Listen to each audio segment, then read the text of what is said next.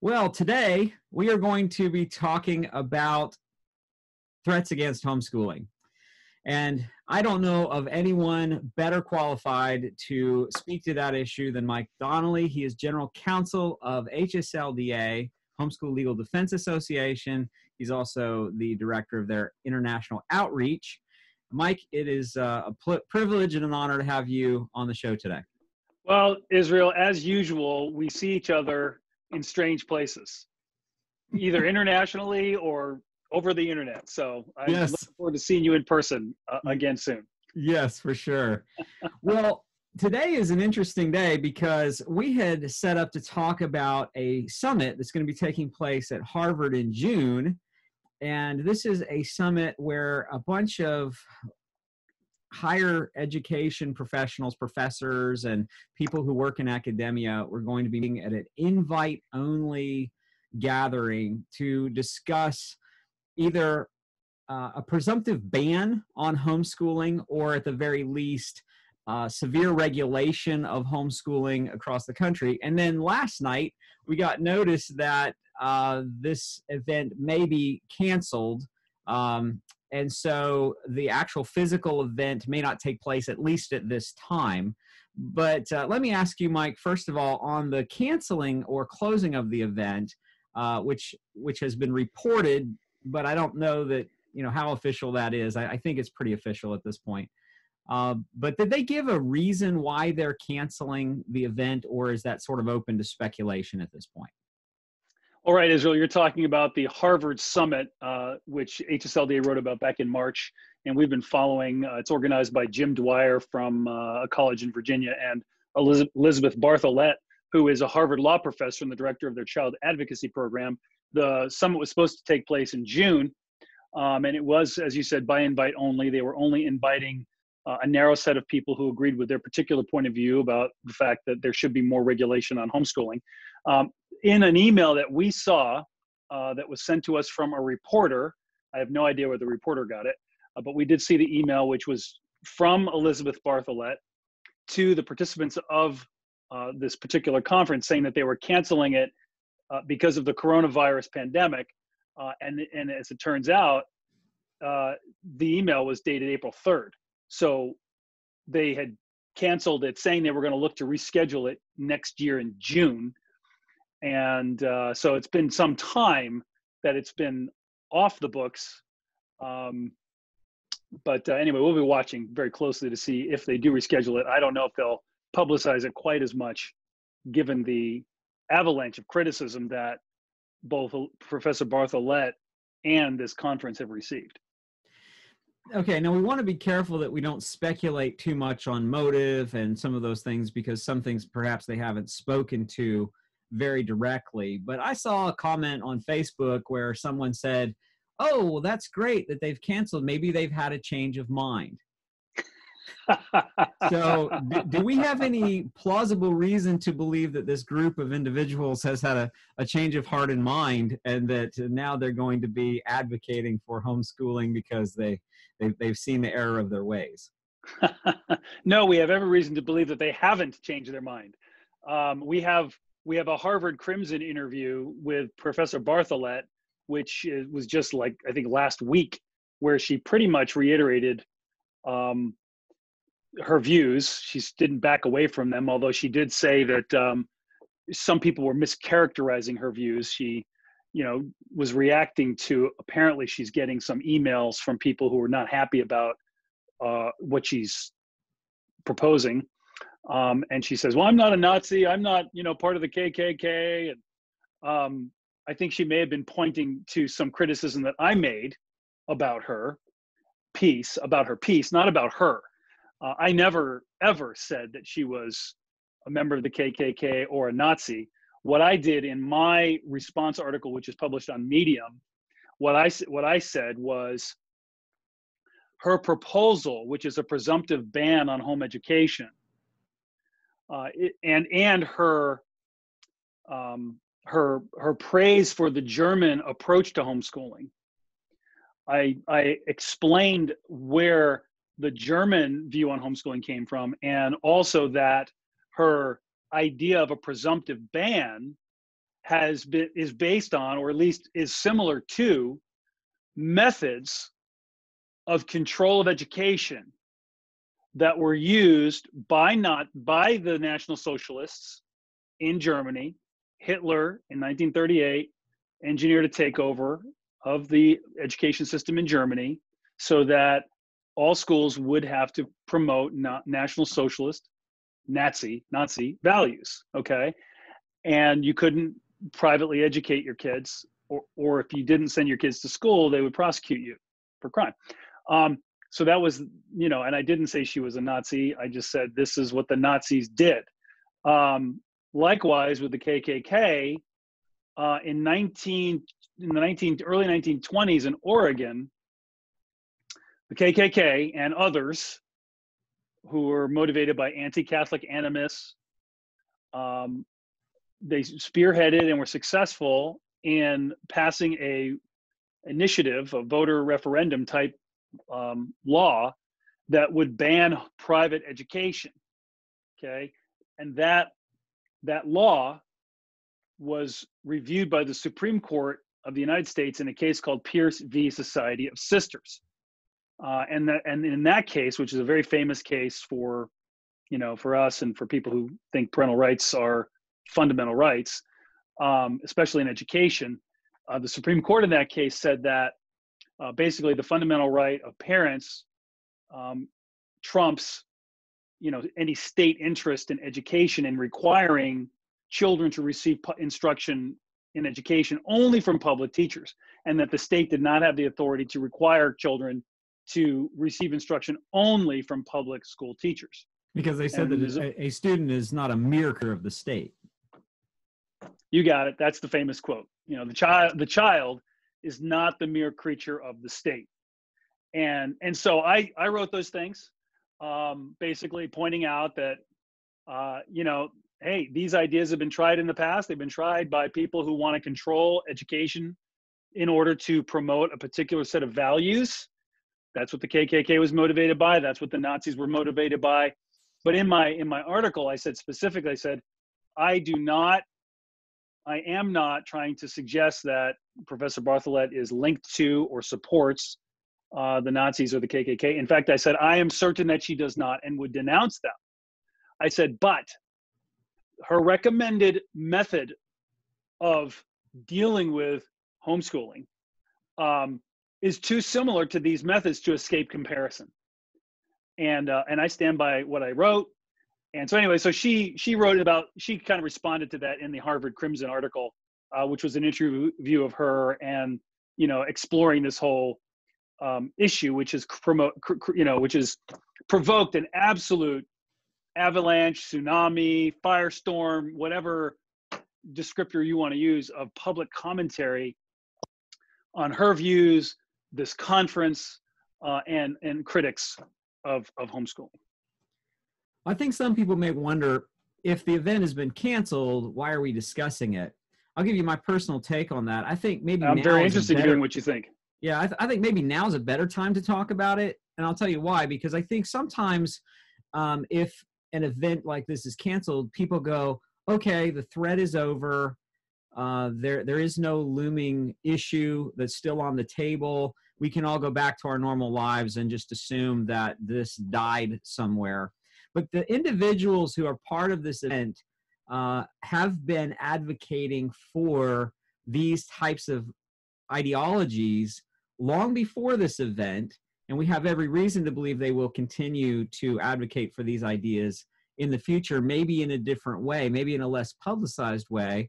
But if you could speak to it for a minute, some of these issues go back a little further than this, or have a context outside of just the Harvard Summit.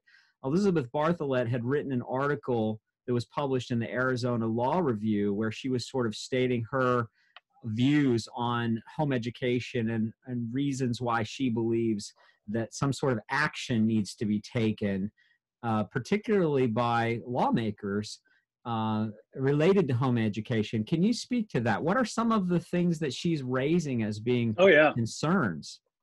So right. I mean, we were aware of her law review article for months. There have been drafts of it out there for months, at least 3 months, I think. And this law review article is worth reading. It's the most extreme criticism of homeschooling in a long time. Well, maybe I shouldn't say in a long time, because Jim Dwyer wrote a whole book critical of homeschooling, in which he says that parents are only parents because the state endows them with parentage, which is a crazy thing to say, but he said it, and he's written a book about the whole thing, very critical of homeschooling. But in her 80-page law review article, Professor Barthollet calls for what she calls a presumptive ban on home education, which is basically saying nobody can homeschool unless they can justify it to the satisfaction of the government officials given responsibility for determining whether or not they have met the justification, which they would also be in charge of setting up standards for determining whether the parents have met the burden for justification. And of course, how many home parents would be given permission to homeschool if that was the case? I mean, you can look at Sweden. Sweden has exactly this same setup where it doesn't use the words presumptive ban, but it says homeschooling is only allowed under extraordinary circumstances. It's the same thing. No one's allowed to homeschool in Sweden. Same kind of regime there. And Professor Barthollet, Israel, and you mentioned lawmakers. She goes beyond that. She realizes that lawmakers, well, I guess it depends on what you mean by lawmakers. You and I would probably agree that when we say lawmakers, we mean elected state legislators or congressmen, right? I mean, you wonder if that's, when you look at what courts are doing today, you have to kind of put courts and judges into the into the definition of lawmakers, which should not be the case, right? Okay, and she recognizes that lawmakers, as we would understand them, legislators, are not going to do what she wants done. And why? Well, I mean, she says the homeschooling lobby is powerful. And she points at HSLDA specifically. She says the HSLDA's aggressive lobbying tactics, are powerful, and they're organized, and lawmakers are afraid of them. And so we can't go to the legislatures because the legislatures are too afraid of these torch-bearing, pitchfork-wielding homeschoolers to do what she wants them to do. And so she says the solution is we got to go to the courts. We got to go to these other lawmakers, the judges, because the judges might be willing to give us what we want. And we'll have to do it in 50 states, but at least we can go to the courts and we can say, hey, courts, you got to do something here. There are these kids who are being homeschooled, and their parents are too ignorant and are too religious to give them a good education that makes them into good democratic citizens. This is the language she uses. And so you've got to stop this. And so you have to say that the Constitution of your state or the rights of the children in your state is more important. And you have to believe what I'm saying, which is that all homeschoolers are these, right-wing, conservative, Christian, bigoted, whatever, people who are too dangerous to be trusted with the education of their children. And so you have to rule, because the legislators won't, that homeschooling should be banned presumptively. That's her solution. And you pointed out it's not the first time, but she has come up with a policy prescription and a strategy, a public policy strategy to carry out her proposal. And no other critic like her in academia has really done that before. I mean, you can go back to Robert Reich in the early 2000s, and Robin West, and Martha Albertson Feynman, and Kimberly Urraco, Jim Dwyer, Melissa Harris Perry, other people who have been extremely critical of home education. They haven't really kind of articulated, hey, we need to get our act together. We need to be like those guys who have been so successful. And here's our policy prescription. Here's how to carry it out. So since these are academics that are gathering together in a type of think tank, and they're promoting these sort of these ideas within that academic elite structure, is it plausible that it's either already happened or that in the near future it could happen, that these law students who are attending schools like Columbia University and Harvard and the schools that are being represented by members at this summit, that these law students are going to grow up with this as a legal philosophy, that the prescriptions that are being directed in this Arizona Law Review and so forth are going to sound very natural to them, and that the future judges, or maybe even the present judges, have already been embrace this. And do we have any examples of judges or courts that are already, representing this kind of ideology that, children have a fundamental right to a statist education and that parents should be distrusted and so forth? Well, that's the purpose that professors teach, in part to, look, Harvard's an elite institution, and they set the path for a lot of law schools. When law schools got rid of constitutional law as a requirement, or in the first semester, what have you, Harvard led the way, and they replaced it with international law. So what happens at Harvard matters, because other law schools look at what they're doing, and and the law students in Harvard. I mean, how many of them are how many Supreme Court justices went to Harvard or Yale? All of them. Okay. And how many federal judges went to Harvard or Yale? Many of them. So it's an extremely influential school, and what teachers teach there makes a difference. Now, there are lots of students there who are with us and think this is crazy. In fact, I was on a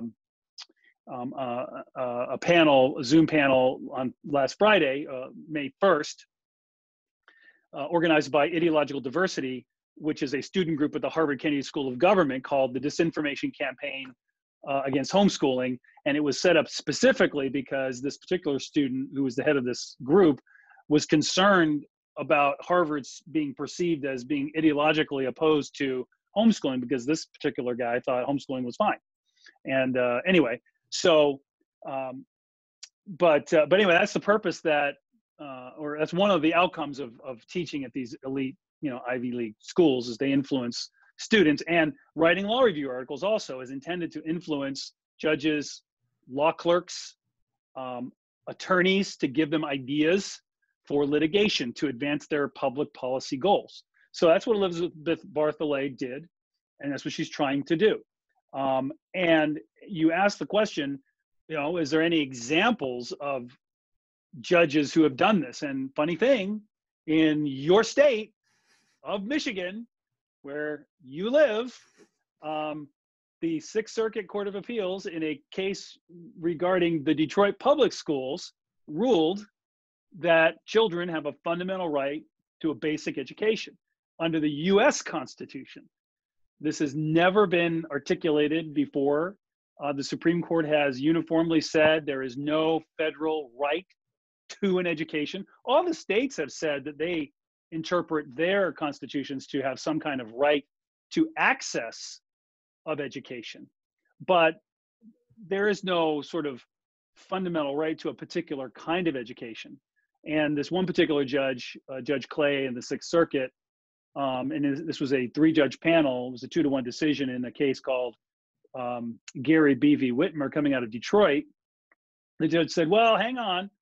We think that the federal Constitution does have a right to education in it. They looked really hard, got their magnifying glass out, and looked at the Constitution, and somewhere in there they saw the word education. I've looked at the Constitution many times. The word education is not in the U.S. Constitution. Federal government does not have any authority over education, even though they have taken authority. And it's interesting to discuss how that's happened. I'd be happy to talk about that. But yeah, so you've got this federal judge, Judge Clay, in the Sixth Circuit, saying federal right to education. So what does that mean for us as homeschoolers? I mean, look, we don't, there are lots of reasons why we don't want the federal government to be in charge of too many things, because we don't want to have a national approach to everything. We shouldn't. The Constitution gives the federal government specific limited powers for a reason, okay? And they push against that and have overcome those boundaries many times, and we could talk about all kinds of different ways they have. But in this particular case, a nationalized constitutional right to an education would put the Supreme Court of the United States as a national referee over every single state school system. Is that the kind of country we want to live in? I don't think so. And I think we can presume that when they say a child has a right to an education, they're not meaning they have a right to be homeschooled. They're meaning they have a right to public education. They're probably not even inferring that the child has a right to a private Christian school. They are promoting a state-controlled educational system. Is that safe to assume that that's no, the intent? I'm not sure, Israel. I wouldn't assume that just yet. Clearly, this case was situated in the context of the Detroit public schools. And look, I'm sympathetic to these kids. I mean, I'm not saying that these kids said anything wrong. I mean, they said, and it's probably true, that the schools were rodent infested, falling apart. They sat in classrooms without teachers for hours at a time. I mean, it's Detroit. Detroit as a city has struggled with lots and lots of things. And, that doesn't excuse, this kind of treatment of children in the public schools. And I can understand why these kids would want to maybe sue so that other kids could get a better education. That's not the question. The question isn't whether the Detroit public schools are so bad that the question is, what's the right way to deal with it? Is it the state or the federal role to deal with it? So anyway, but in the ruling, basically the judge said, look, there's a basic right to education, and they narrowed it a little bit, but when you put the camel's nose under the tent, the head follows, and then the hump and the tent falls down, right? Okay, so anyway, they're starting with this right to literacy, is how he described it. Okay, He's like, look, at a minimum, a basic right to education has to include literacy. Okay, so they didn't get into whether it's private or not, but I think you're right. It would not be very difficult at all, and in fact, it probably would be their intent, that every form of education, whether it's private or public, would have to meet this new constitutional standard of literacy. And how are you going to tell if people are literate? You've got to give them a literacy test. There you go. And what's on the test? And at what age do children have to learn how to read? Right? And so all of a sudden, these questions immediately pop up, right? Right. And if there's a federal right to an education, whose responsibility is it to fulfill that right? Well, if it's the federal right, it's the federal government's responsibility, isn't it?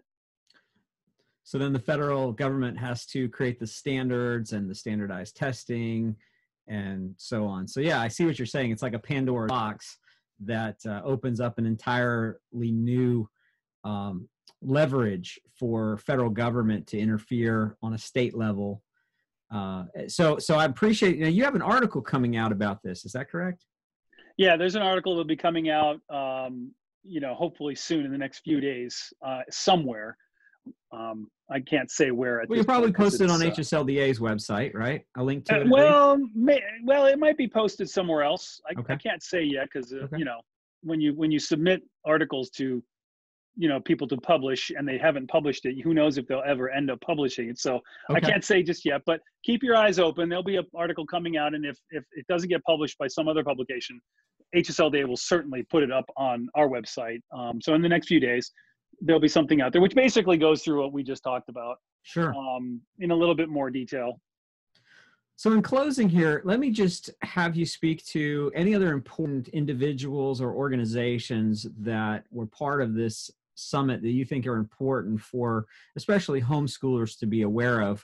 One group that comes to my mind is the Coalition for Responsible Home Education, CRHE, because that sounds like an organization that might be representing our interests. But I would like you to speak to, is that a group that is advocating for homeschooling? What's your take on CRHE? Well, CRHE is an interesting organization. I don't know any of the people there very well personally. I've never met any of them that I recall. And the name Coalition for Responsible Home Education sounds nice, right? And I think they, phrased it that way intentionally because they don't want to necessarily be perceived as anti-homeschooling. And they say on their website that they're not anti-homeschooling. But what they are is pro-regulation. They want to see more regulation put on homeschooling. That's their agenda.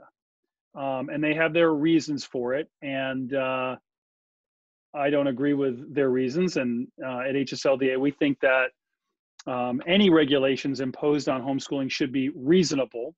We don't think there's any place in the United States where there needs to be any additional regulation on homeschooling.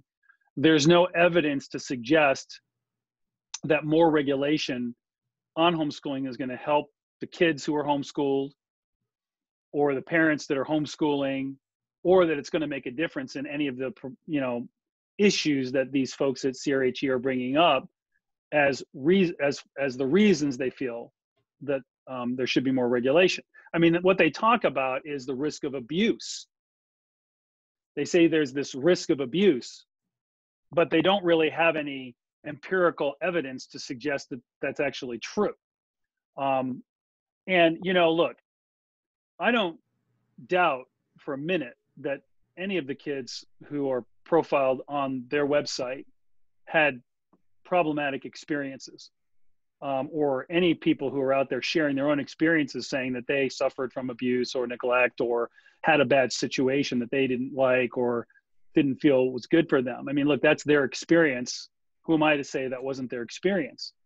I mean, but when you get into the details, we can look at whether or not that really was abuse or neglect. Clearly, there is abuse all over the place. And it happens sometimes in homeschools. Our experience at HSLDA is that that's very unusual. It's very rare.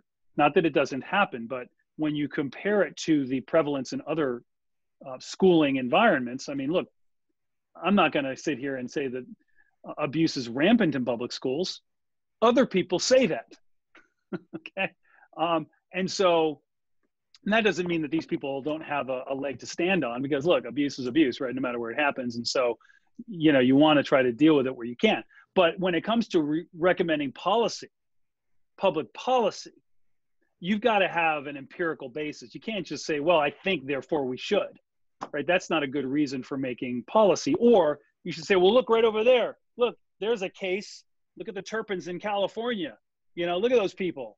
They were homeschooling and they abused their kids, and therefore everybody should have to have a fire marshal come into their house, which is what the state of California recommended as one way to address this issue. And the homeschoolers in California rose up and said, no, we don't have fire marshals coming into our house 2 times a year. And that's a silly idea anyway, because that's not going to stop abuse or right. deal with abuse, even if there is abuse happening.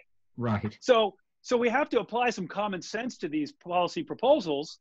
And so you've got CRHE, which was one of the main participants in this conference. You've got professors like Milton Gaither at Messiah College, who's going to go there, Robert Kunzman at the Indiana University, where Rachel Coleman, who is the executive director of the Coalition for Responsible Home Education, is also an instructor, I believe. And Rachel Coleman is the leader of CRHE, and Robert Kunzman, the professor, is also at the same location. I think Rachel was a student and now is a colleague of Professor Kunzman. Kunzman has written books about homeschooling. He has not said that he's anti-homeschooling. Gaither has not said that he is either, nor has Rachel Coleman. They say that they're for homeschooling, but they're for much more regulation or some more regulation on homeschooling. So those are the people who were invited to this conference. In order to go to the conference, to get a golden ticket to the conference, you had to at least be in favor of or willing to support more regulation on homeschooling. No one who was going to the conference that I'm aware of had any other viewpoint. I asked to go to the conference. I never got a response. Brian Ray said, hey, I'd like to go to the conference. Can I come? I'd like to come and participate. He was said, no, there's not enough room. There are other people who should have been invited who weren't. And look, Israel, I don't want anybody to point the finger at me and say you're a anti-academic freedom, anti-free speech guy. I'm not. I have no problem with these people having a conference. I have conferences, and I invite people that I want to invite. And they want to have a conference, they can invite people that they want to invite. That's fine. And, no problem. Free speech, academic freedom, freedom of assembly, support that. we need to have this debate. It's a good debate to have. And I'm glad that Professor Barthollet and Professor Dwyer were going to have this conference, and she wrote these articles, because it has brought a lot of attention to this issue. And what it has shown is that there are a lot more people who are with us than against us. But that doesn't mean that we can be apathetic or lackadaisical about defending our freedom. This just shows that the enemies or the opponents of our freedom are there, they're working, and this shows to me that they're getting organized. So we need to be paying attention. Well, two resources that I want to recommend at the end. I personally wrote an article. It's called Homeschooling and Abuse, that you can find if you Google search Homeschooling and Abuse, Israel Wayne. It was published on homeschoolfreedom.com. For people that are listening and want an answer to this abuse issue. What about homeschooling and abuse, and is additional regulation the answer to that? I think that article will be helpful for you. And then I want to mention the organization that you work for, Mike, HSLDA, because I was homeschooled in the 1980s, and in those days, HSLDA was seen as an essential organization, and membership was a given. It was something that you realized you had to have. Because the threat of the knock at the door was so impending with truancy officers and so forth. As HSLDA has been effective in legalizing homeschooling and creating a great culture of freedom in the United States, there are some homeschoolers who don't feel that membership in HSLDA is something that is important, because they don't personally feel that they are at risk of having a knock on the door. What I would like to suggest is that the fight in homeschooling has transitioned over time from the doorstep to academia, the media, and the legislature and the courts. And that is where HSLDA is still really active and engaging and answering these things in sort of an apologetics approach of presenting research-based fact, in giving the common sense argument, like how does taking resources away from a fire department or a health department, how does taking resources away from them to deal with real issues help stop abuse? Well, it doesn't. And so HSLDA has continued to work with legislatures. I'm the vice president of the Michigan Homeschool Association, Mission, MICHN. And we work very closely with Mike Donnelly in particular and HSLDA. And Mike has been an invaluable resource for us in terms of dealing with legislative issues that come up that oftentimes people in our state don't know ever happened.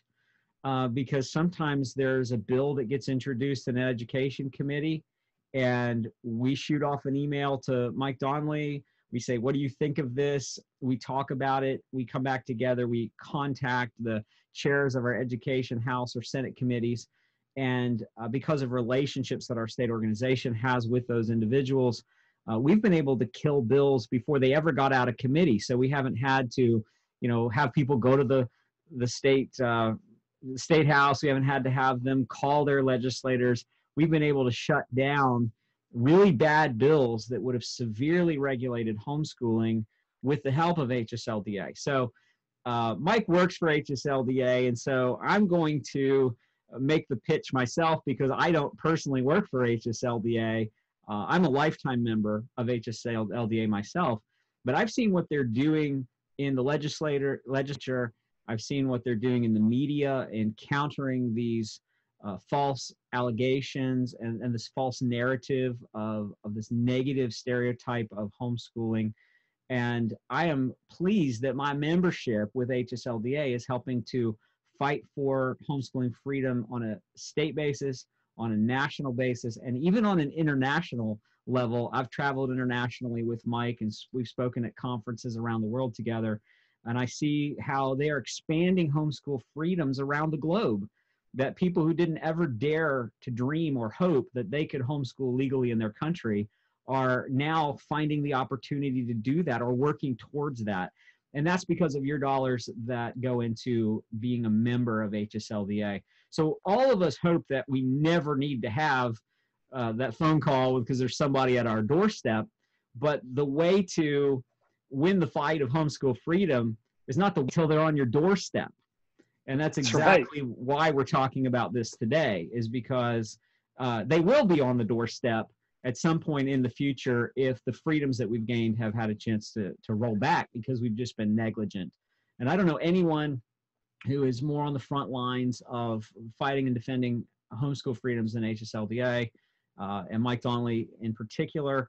And so, Mike, I just want to thank you for the work that you do. We need to pray for Mike. We need to pray for the HSLDA staff, for their families. They are on the front lines, and the work that they do is so important. So, Mike, do you have any closing comments for people as they just consider, this issue? Obviously, we're not trying to fearmonger. We're not trying to, create panic. We don't feel like this summit with Harvard is, the end of the world or anything like that. But we feel like it's important to be aware and to know that they're recircling the wagons, and they have the same ideologies. These are influential people, and these ideologies will come back in different ways and different forms in the future. Israel, I'll just say this in closing. The work that I do with Mission and the folks in Michigan, multiply that times 50. That's what HSLDA does. We do that same thing with the state organizations in every single state, and I work with organizations globally as well to encourage, to equip, so that we work together as a team to advance homeschool freedom and to defend our freedom. Okay, so that's what HSLDA does legislatively. We do a lot of different things, and what you just said. I mean, thank you so much for your endorsement. We appreciate having you as a member, and I invite other folks to be members to support us for exactly that reason.